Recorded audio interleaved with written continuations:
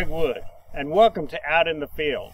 It's a short program for the inquiring mind with little to no spare time. It's an update that highlights programs, projects, and activities of agriculture, natural resources, and horticulture. I'm here in Morgan County at the Morgan County Demonstration Farm, and joining me is Sarah Fannin. She is the County Agriculture and Natural Resource Agent here in Morgan County. And Sarah, tell us some things you do here at this demonstration farm. Well, this farm here is unique in that we have a really practical, down-to-earth experience here for our fellow producers here in the county.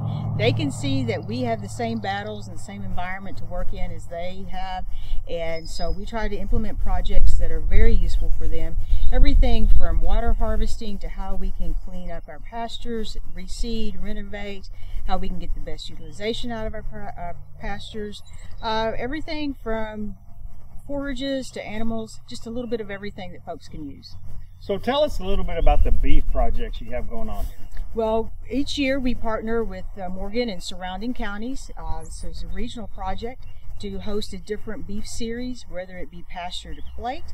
This year we're focusing on cow and calf management, trying to look at those areas that our producers here have the most issues with and can gain from. And you cooperate with other counties with this farm and all as well, don't you? That is correct. It's just not a Morgan County farm, it's a surrounding county area, a regional farm as well, because we have a lot of similar characteristics here in East Kentucky, and but less resources, so if we can pull our resources and work together on this farm, it's definitely made it more successful. I'm here with Lee Mosier. He's an extension associate with Biosystems and Ag Engineering, and he's going to talk to us a little bit about the fencing operation here at the Morgan County Extension Demonstration Farm. So Lee, what's going on here at the farm? So what we've developed here is an example of what a rotational grazing system could look like. This is a greatly scaled down version of what a producer might see on their farm. We're only working with about 3 to 4 acres of property here. So if you come out and see what's going on, you can really wrap your head around what rotational grazing is all about.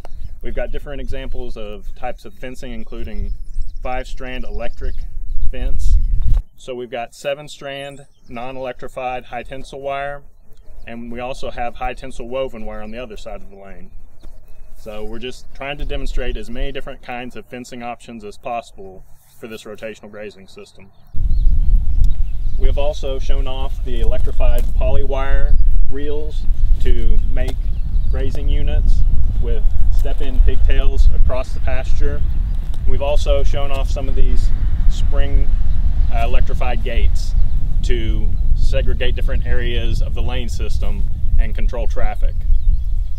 So a producer could come here and look at this and get an idea of what they might do on their operation for their cattle or sheep or whatever livestock they might be running? Absolutely. It's an opportunity to come out and gain hands-on experience and see all the different options that we've implemented here on the farm. Well, we sure appreciate you having us out and sharing what you're doing here at the Morgan County Extension Demonstration Farm. Okay. And looking forward to great things coming out of this farm. Thank you all for being here. Thanks, Sarah. Just a little bit of information about new hires and transfers. We had a transfer of Stacy White from Bell County to Whitley County in the A&R position. So if you have any ideas about programs or activities or projects that you want to highlight in your county, just let me know, and I'll see you out in the field.